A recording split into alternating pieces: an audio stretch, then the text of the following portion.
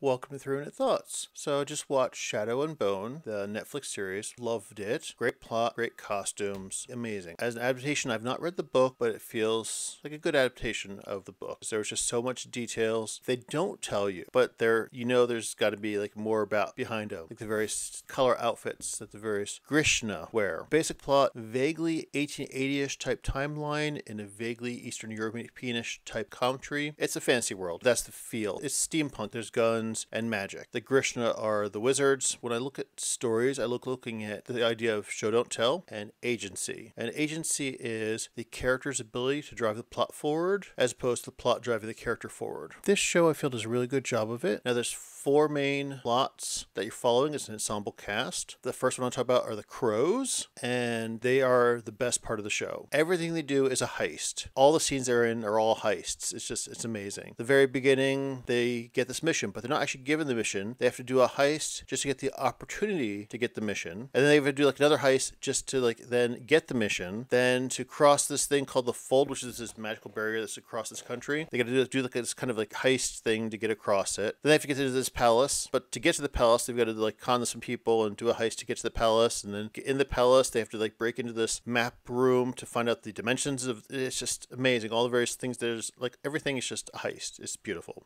So they all have agency. They're always thinking on their feet. They're always doing what they need to do to move the plot forward. And they're also the epitome of the show don't tell. You don't hear that Jasper is a gunslinger. You don't hear that he's a sharpshooter. You actually see him doing trick shots. No one ever talks about his guns. You don't hear that they're clever, but you see them thinking on their feet. They make a plan, and when it falls apart, they're able to improvise and make a new plan. Well done. So you have someone named Nina.